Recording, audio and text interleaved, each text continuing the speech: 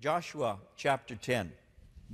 We'll begin reading at verse 1. I'll read to verse 5. We're going to look at the entire chapter this evening. And as you look at this, and I know that all of you have been reading in advance and are well prepared, and you know that there are 43 verses in chapter 10. You all know that because you've read them, even memorized them.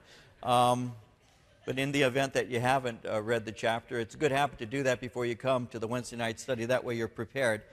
But we'll be looking at the entire chapter tonight. Let's begin reading at verse 1. We'll read verses 1 through 5 and get into our study. Joshua chapter 10, beginning at verse 1, reading to verse 5, we read, "Now it came to pass, when Adonizedek, king of Jerusalem, heard how Joshua had taken Ai and had utterly destroyed it, as he had done to Jericho and its king, so he had done to Ai and its king, and how the inhabitants of Gibeon had made peace with Israel and were among them, that they feared greatly, because Gibeon was a great city, like one of the royal cities, and because it was greater than Ai, and all its men were mighty. Therefore Adonizedek, king of Jerusalem, sent to Hoham, king of Hebron, Piram, king of Jarmuth, Japhia, king of Lachish, Deber, king of Eglon, and Billy, king of Montclair." Oh, I'm sorry, that was... "And said, Come to me and help me, that we may attack Gibeon, for it has made peace with Joshua and with the children of Israel. Therefore the 5 kings of the Amorites, the king of Jerusalem, the king of Hebron, king of Jarmuth, the king of Lachish, the king of Eglon, gathered together and went up, they and all their armies, and camped before Gibeon and made war against it." And so Joshua, as we've been reading the book, Joshua is leading the armies of the Lord, and he's embarked on conquering what has been referred to in Scripture as the Promised Land. And as we've been watching through the reading of what the conquest was looking like, we know that they took Jericho, they took Ai. They're continuing in their march of conquest, and as this is taking place, as we see here, the inhabitants of the city of Gibeon knew that they were on the list. Gibeon was a city near to Jericho and Ai. And even as we have seen there, it was a mighty city. And the people that were of this city of Gibeon were called Amorites. When they had heard that Israel was conquering, they came up with a plan.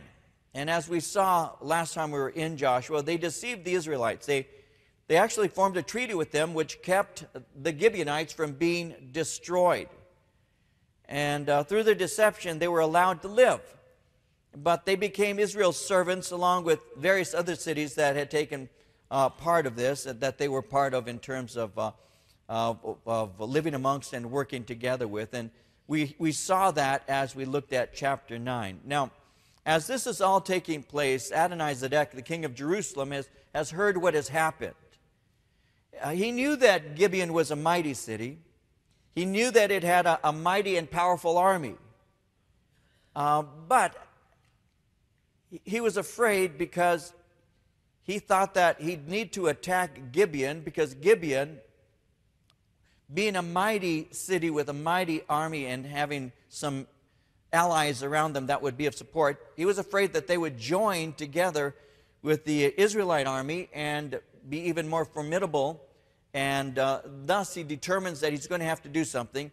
He's going to have to fight against Gibeon. So in verses 3 through 5, he sends word to kings, representing areas that are all south of Jericho and Ai. And that obviously reveals to us that Joshua is moving to the south. And these 5 kings unite in opposition, and they're led by the king of Jerusalem.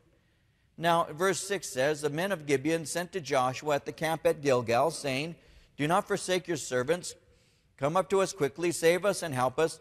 For all the kings of the Amorites who dwell in the mountains have gathered together against us." So Joshua ascended from Gilgal, he and all the people of war with him, and all the mighty men of valor. And the Lord said to Joshua, "Do not fear them, for I have delivered them into your hand. Not a man of them shall stand before you." Joshua therefore came upon them suddenly, having marched all night from Gilgal. So the Lord routed them before Israel, killed them with a great slaughter at Gibeon, chased them along the road that goes to Beth-horon, and struck them down as far as Azekah and Makkedah. And so Joshua responds to the request. And there are two basic reasons why he would respond to the request for help. One, we need to remember that he had made that treaty. He had made a treaty with the people.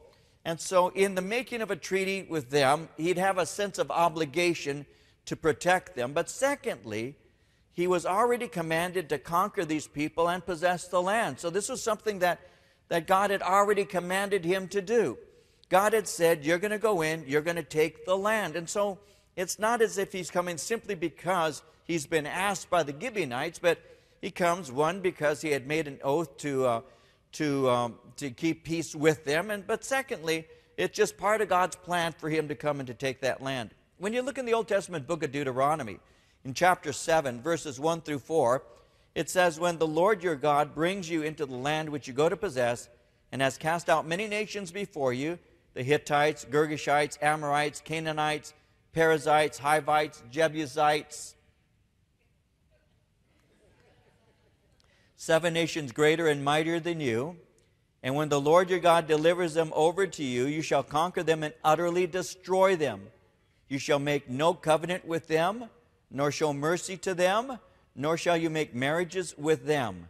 You shall not give your daughter to their son, nor take their daughter for your son. For they will turn your sons away from following me to serve other gods. So the anger of the Lord will be aroused against you and destroy you suddenly. You are to have no covenant relationships with them, and you are not to allow them to survive. You are commanded to obliterate them. And what's interesting on top of that is he makes it very clear, and you are not to have marital relations with them. Do not give your daughter or your son to these people. Why? Because that is one of the ways that Israel will be seduced away from God and will be turning their hearts towards the gods of the lands that God intends to wipe out. Because when you marry somebody who is an unbeliever, their influence is obviously greater on you than your influence has been on them.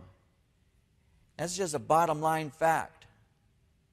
People who, even in the New Testament era, people who find unbelievers attractive are revealing more about their lack of relationship with Jesus than their love for the lost, by far.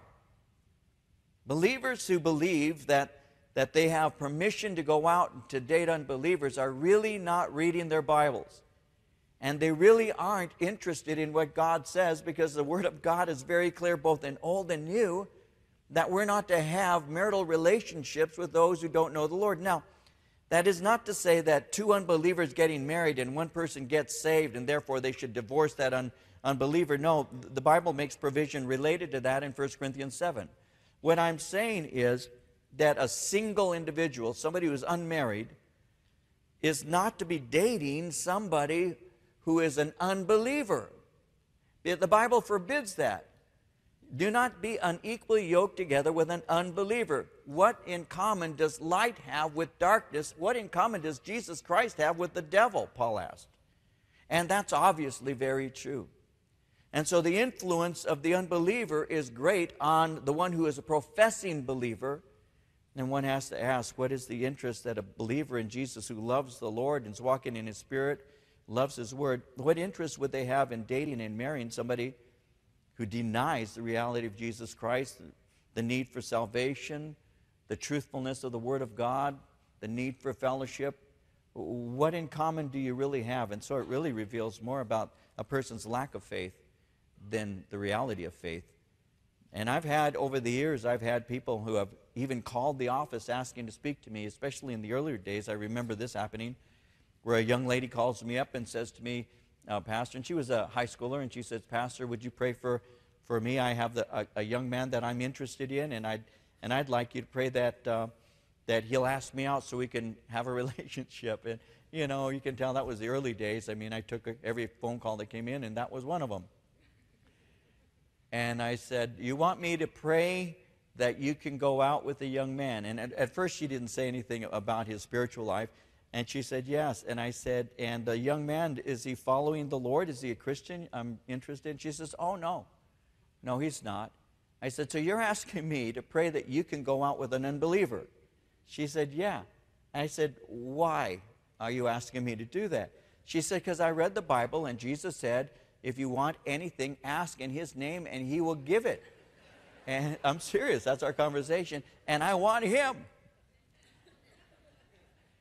And so I said, no, I'm not, this isn't a Christian dating service, okay? And two, darling, I said, the Bible very specifically forbids you from having a relationship with an unbeliever. What in common do you have with a guy who doesn't love the Lord? And she says, but Jesus said I could have him. No, He didn't. The Bible makes it very clear that if we ask anything according to His will, He hears us, and we have the petition that we have requested of Him. I said, according to His will.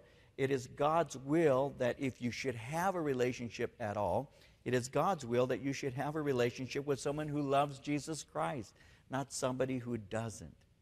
You see, it's easy for me to stand on the lip of this platform here. It's easier for me to be pulled down by you than for me to pull you up into the platform.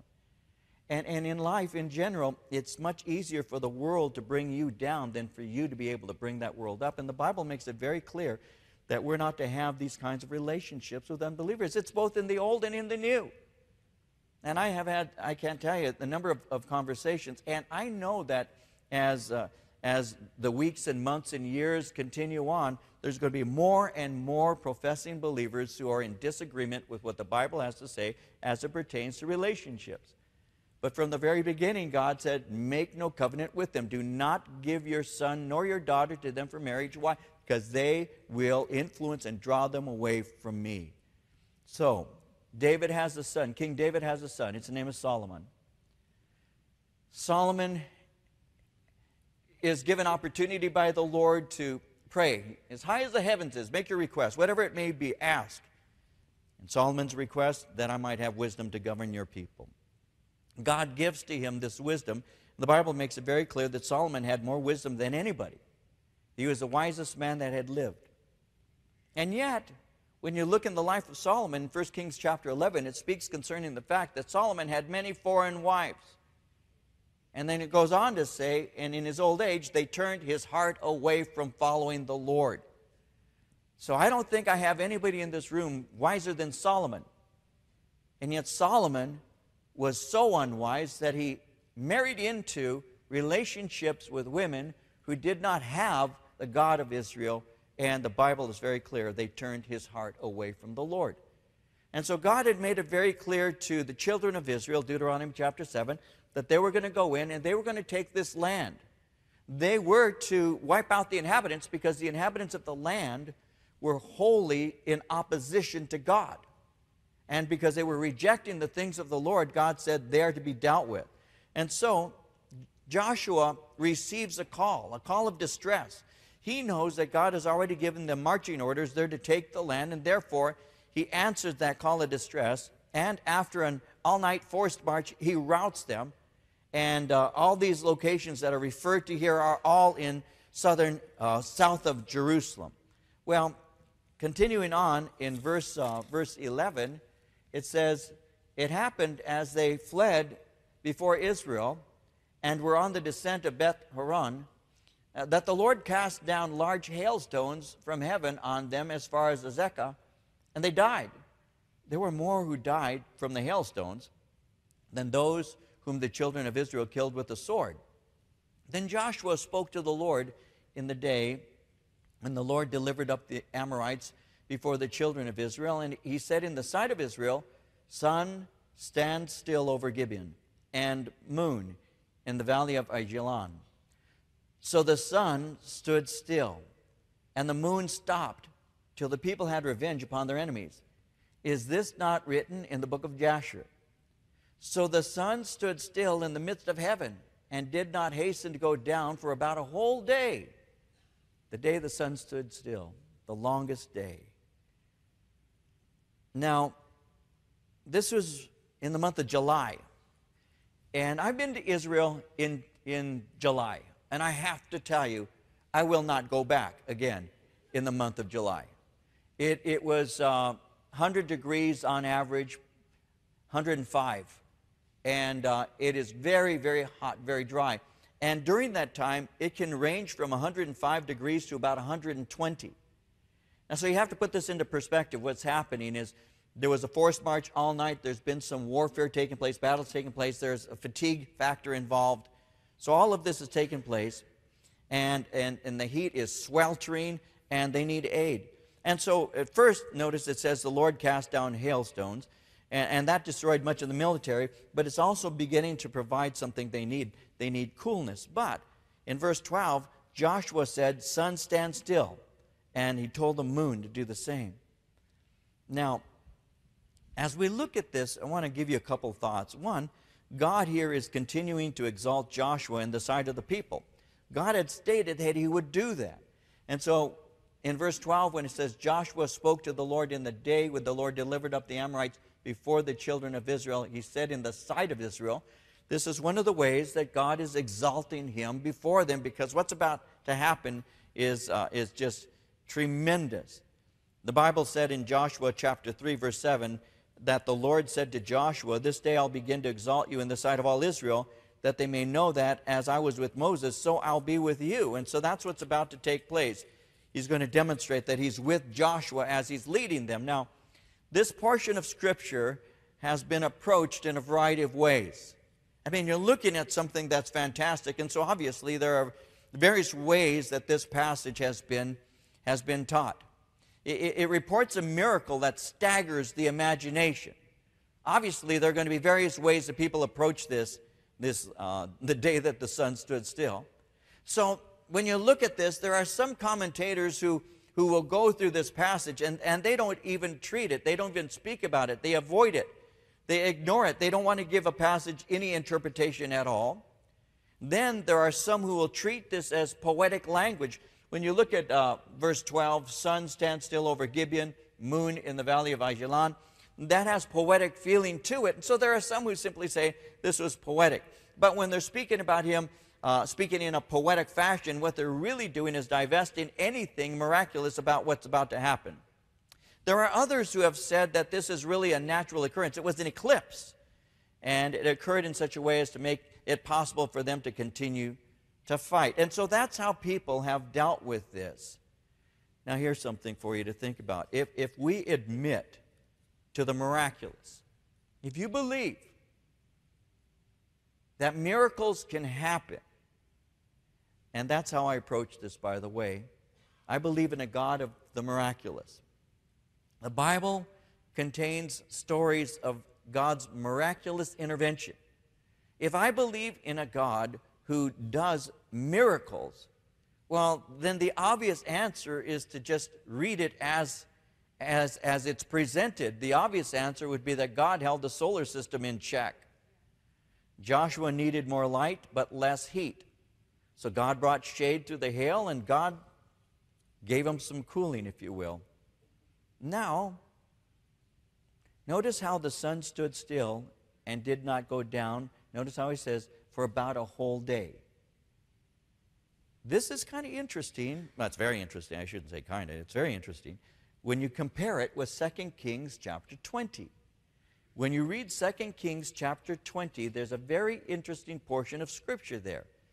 In 2 Kings 20, verses 8 through 11, it reads, "And Hezekiah said to Isaiah, what is the sign that the Lord will heal me, and that I shall go up to the house of the Lord the third day?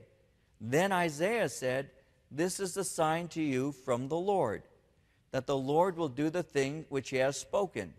Shall the shadow go forward 10 degrees or go backward 10 degrees? Hezekiah answered, it's an easy thing for the shadow to go down 10 degrees. No, let the shadow go backward 10 degrees. So Isaiah the prophet cried out to the Lord, and he brought the shadow 10 degrees backward, by which it had gone down on the sundial of Ahaz. And so later on, you see that God actually did a miracle of changing the time, if you will, the sundial. And so the sundial going back 10 degrees accounts for 40 minutes, which would make up the minutes that were lost in Joshua's longest day. because Joshua's longest day went 23 hours and 20 minutes with sun. And so there are those very adept scholars who point that out, and naturally I would lean on their wisdom and their experience. But then again, if you don't believe in a God of the miraculous, such a story is just ridiculous. Somebody asks the question, why would God actually stop the universe for the sake of one man? Well, we could also ask, why would God send his son to die for sinners? You could ask the same kind of question. And the fact that God loved man so much that he took upon himself human flesh, to me, is a greater sign of the love of God than if God, who is controlling all things and made all things and holds all things together by the word of his power, if he knows when a bird hits the ground and he knows how many hairs of the head I have and whether or not, when is gray and when is black or whatever, when you start looking at the omniscience and omnipotence of God, anybody who thinks that God couldn't do this just worships a God that's much too small. The God that we worship is a great God, and he's able to do it. And I don't see any reason why he wouldn't do it, and if he said he did, then I'm going to accept that he did. Now, when I stand before him in heaven, I won't have any questions to ask, but perhaps somebody might say, God, I just want to talk to you about this the longest day. Come on, was that real? But I rather doubt that anybody's going to do that. I doubt that any of you will be in line saying, I just want to ask you about some of these things that I read that I really had a tough time with. Because the fact of the matter is, if I believe in a God who is miraculous, and this is really so simplistic to people, they think, that's why you Christians, you're so stupid, you're idiotic, and I understand that kind of sentiment really, but I would have to say I just rest in the reality of a great God, a God who's capable of doing whatever he wants, a God who designed the entire universe. He's the one who tells the wave to stop and go no further. He's the one who put the moon and the stars and the sun where they're at. He's the one who knows the names of all the stars and the constellations. He knows everything. He has all power. And if he knows all things and has all power, why is it so hard for anybody to believe that God could say, sun, stand still? To me, it's harder to tell my son to stand still than it is for God to tell the sun to stand still. And so, I don't want to go much further than that, other than to say this is quite obviously to be taken literal, and that's what God did, and God gave to them great victory. Now, it says in the second portion of verse 13, is this not written in the book of Joshua? The sun stood still in the midst of heaven, did not hasten to go down for about a whole day. Now, somebody asks, and I've had this question, what is this book of Joshua? And so the answer very simply is, I don't know. But it is mentioned more than once in Scripture. It's mentioned in 2 Samuel chapter 1, verse 18. There are those who believe it is also referred to in Numbers 21:14 as a book that is called the Wars of the Lord. But what it would be what would be called a compilation of songs that were related to battles. It isn't a book that would have found its way into the Bible as an inspired book, but is a reference book that somebody who would have been reading during this time would have been familiar with. And it was called the book of Joshua. Now in verse 14, there had been no day like that, before it or after it, that the Lord heeded the voice of a man, for the Lord fought for Israel. Then Joshua returned, and all Israel with him, to the camp at Gilgal. So Joshua, once again, is portrayed as going back to the camp after God has fought for them, but he still has business that needs to be finished, because verse 16 says, these 5 kings had fled and hidden themselves in a cave at Makkedah. And it was told Joshua, saying, the 5 kings have been found hidden in the cave at Makkedah. So Joshua said, roll large stones against the mouth of the cave and set men by it to guard them. Do not stay there yourselves, but pursue your enemies, attack their rear ranks. Do not allow them to enter their cities, for the Lord your God has delivered them into your hand. Then it happened, while Joshua and the children of Israel made an end of slaying them with a very great slaughter, till they had finished, that those who escaped entered fortified cities, and all the people returned to the camp to Joshua at Makkedah in peace. No one moved his tongue against any of the children of Israel. So the leaders all fled to preserve their own lives, and that's natural for people to do. All the way in the book of Job, in chapter 2, verse 4, Satan, speaking to God, said this. He said, skin for skin. Yes, all that a man has, he will give for his life. And that's what these leaders did. That's what these kings did. They led him into the campaign, but when it came down to it, they fled in order to preserve their own life. Now, Joshua is informed of it, and notice what he did. We just read it. He blocked them in. He then finished off the majority of the army. A few of them scattered and took refuge in cities. But Joshua came back to finish business. Verse 22, Joshua said, open the door of the cave and bring out those 5 kings to me from the cave. They did so and brought out those 5 kings to him from the cave. The king of Jerusalem, Hebron, Jarmuth, Lachish, and Eglon. And so it was, when they brought out those kings to Joshua, that Joshua called for all the men of Israel and said to the captains of the men of war who went with him, come near, put your feet on the necks of these kings. And they drew near and put their feet on their necks. And Joshua said to them, do not be afraid, nor be dismayed. Be strong and of good courage, for thus the Lord will do to all your enemies against whom you fight. Afterward Joshua struck them and killed them and hanged them on 5 trees. They were hanging on the trees until evening. So it was, at the time of the going down of the sun, that Joshua commanded. And they took them down from the trees, cast them into the cave where they had been hidden, laid large stones against the cave's mouth, which remains until this day. Now, what's going on here? The judgment may seem harsh, and let's develop it from that point. But remember with me that these kings were familiar with what was going on through the nation of Israel. Remember Rahab, who was in the city of Jericho? Do you remember how that when the spies were there speaking to her, how Rahab said, we have heard of what God has done through you? They had heard this testimony of how the Red Sea had been opened. They heard the testimony of how that God had given into the hands of the warriors of Israel 2 mighty kings. They had heard these things. And Rahab said, your God is the great God. So she was familiar with what had gone on, and her familiarity with what was going on in the nation's life drew her to faith in God. And because of her faith, she was spared. There's no doubt that these kings had heard of the conquests also, and the recent ones. And yet, instead of them saying, this God is a great God, we ought to worship him, they rebelled against him and set themselves up against him. So instead of having a faith like Rahab, they decided to fight against God and his armies. It reminds me of Psalm 2, verses 2 through 4, where it says, the kings of the earth set themselves, and the rulers take counsel together against the Lord and against his anointed, saying, let us break their bonds in pieces, cast away their cords from us. But he goes on to record God's response. He who sits in the heavens shall laugh. The Lord shall hold them in derision. You can't fight against God. Proverbs 16:5 says, everyone proud in heart is an abomination to the Lord. Though they join forces, none will go unpunished. And so, God is doing a work. These people could have repented. They didn't, obviously. They were judged and dealt with. What's interesting also in verse 24 is how it's portrayed here, that Joshua has the captains come near and put their feet on the necks of the kings. Why would he do that? This is something for us to grab hold of too, guys.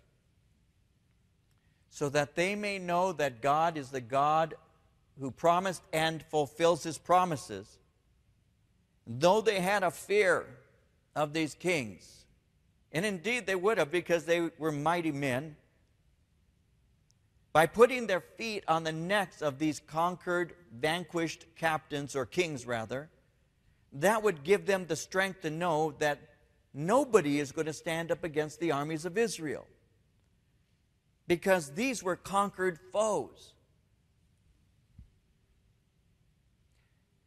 In the time of Rome, when Rome would enter in and conquer a people, they had what they called triumphs or victory parades.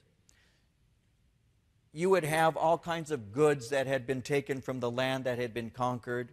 They would be marched in front of the people who would be lining the streets as the victorious armies had entered in. And in the midst of that, they would have the kings or the rulers that had been conquered who would be taken in chains, and they'd have the soldiers who were all shackled and being led. And the Roman citizens would be there watching this triumph. And they would smell incense that was burning, which was symbolic of victory. It was an odor of life to the victor, but an odor of death to those who were being paraded through. But it was called a triumph. And though these may have been powerful, and they were powerful military personnel, the fact of the matter is they were all chained and they were now captive.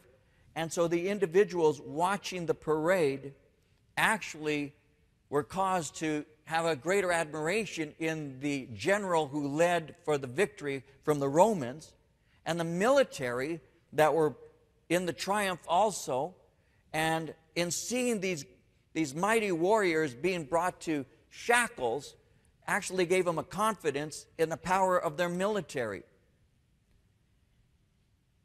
When Joshua has them put their feet on the neck of these conquered kings, it's in order to strengthen them to see that the way these kings have been taken, all the kings who oppose God will be taken also.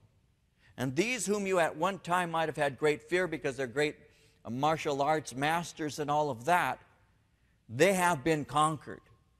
And so God is your warrior who goes before you to fight. You can trust Him, and in Him you will be victorious, which you can apply to us today. We have a place in the battle, but God gives the victory. And we need to understand that the Lord Jesus Christ has planted His foot on the neck of the enemy, that we are victorious in Him. And so as we look at that, there's your picture. Their foes are helpless before them, and then what happens is they were killed so that they would not gather an army to go out and fight once again. Now, we're going to actually close quicker than you might think. You're thinking, wow, we're only at verse 28, and we got 43 verses, because again, you all know there's 43 verses here. But verses 28 through 39, let me summarize it for you. Verses 28 through 39 just give to us Joshua's conquest of the cities in what is now referred to as the southern conquest. And he takes these places: Makkedah, Libnah, Lachish, Eglon, Hebron, and Debir. What I found interesting is found in verse 33, and I'll make a quick comment about that. Because Horam, this king, Horam, was actually a king who was a king over a city of very old people. Horam was the king of Gezer. So there's all these geezers in there. I don't know, I just love that. That's so funny. But anyway, yeah, so all this is reference to is the cities in the southern conquest, verse 40. And we'll close our study tonight. Joshua conquered all the land, the mountain country and the south, the lowland and the wilderness slopes, all their kings. He left nothing or none remaining, but utterly destroyed all that breathed, as the Lord God of Israel had commanded. Joshua conquered them from Kadesh Barnea as far as Gaza, and all the country of Goshen, even as far as Gibeon. All these kings and their land Joshua took at one time, because the Lord God of Israel fought for Israel. Joshua returned, and all Israel with him, to the camp at Gilgal. Joshua conquered all the land. That is what he was commanded to do, and that is what he obeyed, and that's what he went about doing. In Deuteronomy 20:16 and 17, it says, "Of the cities of these peoples which the Lord your God gives you as an inheritance, you shall let nothing that breathes remain alive. You shall utterly destroy them, Hittite, Amorite, Canaanite, Perizzite, Hivite, Jebusite, just as the Lord your God has commanded you." And I want you to notice something. Though Israel had victory, God is the one who is given the credit. It says again in verse 42, "All these kings and their land Joshua took at one time, because the Lord God of Israel fought for Israel. The New Testament asks the question, if God is for you, who can be against you? Who can have ultimate victory over you? If God is on your side, and God has promised to go forth and to battle on your behalf, then who is it that will stand against you? We need to have the faith that we see evidenced in Scripture, and I have to be honest with you, I have not yet matured to this kind of faith, but I see it evidenced in people like King David, who even before he was a king, goes to visit the children of Israel, the warriors who were battling the Philistines. And as he goes to visit and brings some supplies to his brothers, he begins a conversation with some of the soldiers who are there in the camp. And he asks what's going on.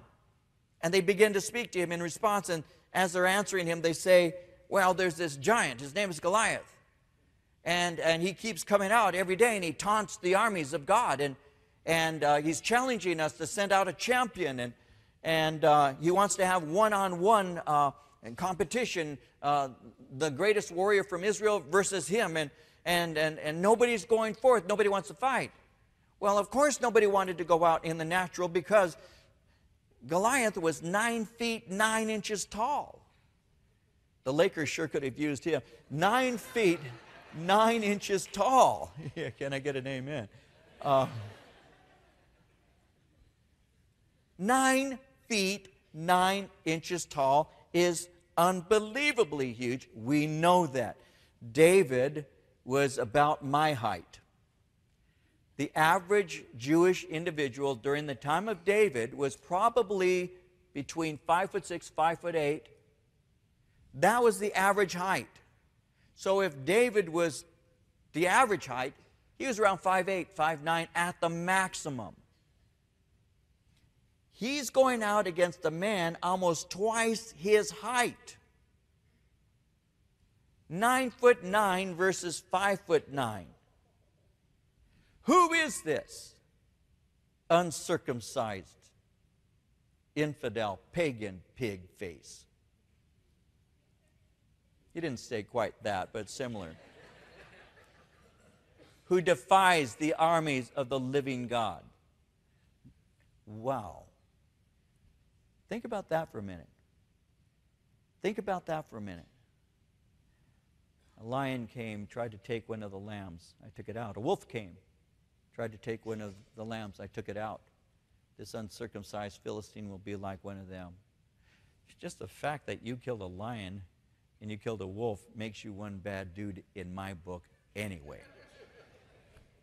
But when you start telling me that this man, this giant, this huge, monstrous warrior who's been a warrior from his youth, and David was simply a youth at that time, when you're telling me that this young man is going out against this giant, then David must have a secret that he's not telling anybody. We know the story. He stoops down, takes 5 smooth stones. He comes with his shepherd's sling, and he speaks to this giant. And you come to me with your implements of destruction, a javelin. You come with your spear. You come ready to fight. But I come to you in the name of the Lord God Almighty, whom you defied. And by the way, today I will give your body, your carcass, to the vultures, and I'm going to take your head off of you. Now that's a man. Now where did he get that from? I come to you in the name of the living God. We have to come back to that, don't we? We do. I mean, when I look at my society right now and I see one thing after another, pushing an agenda, pushing an ungodly agenda, some of us are thinking, there's no way we can win. It's all over. Listen, the philosophy of the United States is like a Goliath. But guess what? My God gives us power to slay the giant. We can do that in Christ Jesus. We are more than conquerors through Him. We need to understand that. We have to be careful not to be intimidated Even as you saw that video before the service today of a well-known atheist writes on atheism, and what's he saying? This man was a good man. He gave me a New Testament. Oh, I know there is no God, but that made an impact. Giving him a Bible, sharing the love of Christ with him made an impact. C.S. Lewis, one of the greatest minds that Christianity has had in the 20th century, a man who by the time he was 5 or 6 years old already spoke 5 languages. By the time he was 5 or 6 years old, who was raised under the tutelage of an Irish atheist. I think his name was Fitzpatrick or Kilpatrick, one of the two. Fitzpatrick. But an Irish atheist who had mentored him and his incredible genius from the time he was small so that he was a confirmed atheist. And yet he began to read and he began to look into the possibility through Christian philosophers. And by the way, he had some Christian friends who used to share their faith with him. This Oxford Don with brilliant credentials. And he wrote in his book, Surprised by Joy, that he moved from atheism to what is called theism. He moved from no God to the belief that there is a God. And from theism, it was a logical step for him to step into a faith in Jesus Christ. And he says, I got on a taxi cab as a theist, but I got off that taxi cab as a believer in Jesus Christ. And these things still happen. These things still happen when we trust the Lord. Oh, maybe the sun and the moon are not going to stand still. But God still gives us victory. He still does. The God of Joshua is your God. He's my God. That's my God. I was talking to a lady just the other day who had come to our Sunday evening service, was creating a bit of a disturbance. So I had to personally speak to her before services, and as we were speaking, she made a statement to me. She said, my God is not your God. My God is not your God. And I knew that for a fact. You see, our God is found in Scripture. And my God says He gives victory. And I'm going to trust Him in that. Deuteronomy 20 verse 4 says, the Lord your God is He who goes with you to fight for you against your enemies to save you. Do you think that God only does that in the Old Testament? Or can He not do that in our day? He does that in our day.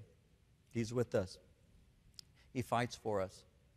What we do is we do our part. We prepare. We go out in faith. But it's our God who gives the victory. And He gets all the credit. And that's why it says it in verse 42. The Lord God of Israel fought for Israel. The Lord God of the believer still fights for the believer. And in spite of all the negative kinds of press and the anger at the message of the gospel and our positions that we hold because they're biblical based and all, people could think, oh, there's just no hope, you might as well give up. No, I'm praying for revival. I'm praying that God will touch the heart of every believer. I'm asking God to reach the youth. I really believe that God wants to. And our God will fight for us. There's no doubt about it.